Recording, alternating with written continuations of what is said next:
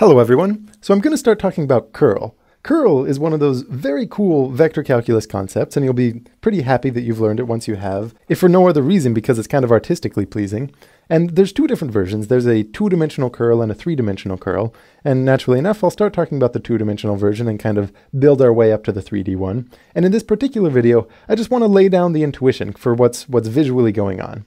And curl has to do with the fluid flow interpretation of vector fields. Now this is something that I've talked about in other videos, especially the ones on divergence if you watch that, but just as a reminder, you kind of imagine that each point in space is a particle, like an air molecule or a water molecule, and since what a vector field does is associate each point in space with some kind of vector, and remember we don't always draw every single vector, we just draw a small subsample, but in principle, every single point in space has a vector attached to it. You can think of each particle, each one of these water molecules or air molecules, as moving over time in such a way that the velocity vector of its movement at any given point in time is the vector that it's attached to. So as it moves to a different location in space and that velocity vector changes, it might be turning or it might be accelerating, and that velocity might change, and you end up getting kind of a trajectory for your point. And since every single point is moving in this way, you can start thinking about a flow, kind of a global view of the vector field. And for this particular example, this particular vector field that I have pictured, I'm going to go ahead and put a blue dot at various points in space. And each one of these you can think of as representing a water molecule or something. And I'm just going to let it play. And at any given moment, if you look at the movement of one of these blue dots, it's moving along the vector that it's attached to at that point. Or if that vector is not pictured, you know the vector that would be attached to it at that point.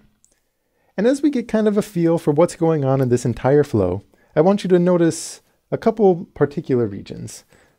First, let's take a look at this region over here on the right, kind of around here, and just kind of concentrate on what's going on there.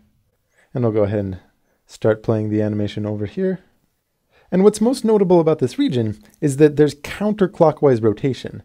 And this corresponds to an idea that the vector field has a curl here, and I'll go very specifically into what curl means, but just right now you should have the idea that in a region where there's counterclockwise rotation, we want to say the curl is positive. Whereas, if you look at a region that also has rotation, but clockwise, going the other way, we think of that as being negative curl. Here, I'll start it over here. And in contrast, if you look at a place where there's no rotation, where, like at the center here, you have some points coming in from the top right and from the bottom left, and then going out from the other corners, but there's no net rotation. If you were to just put if you were to put like a twig somewhere in this water, it wouldn't really be rotating. These are regions where you think of them as having zero curl.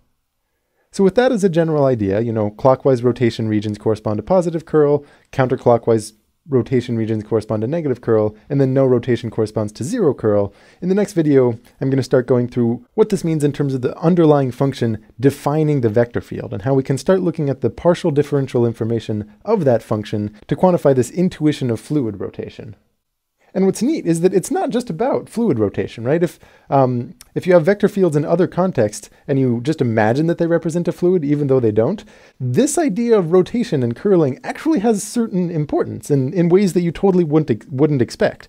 The gradient turns out to relate to the curl, even though you wouldn't necessarily think the gradient has something to do with fluid rotation. In electromagnetism, this idea of fluid rotation has a certain importance, even though fluids aren't actually involved. So it's more general than just the representation that we have here, but it's a very strong visual to have in your mind as you study vector fields.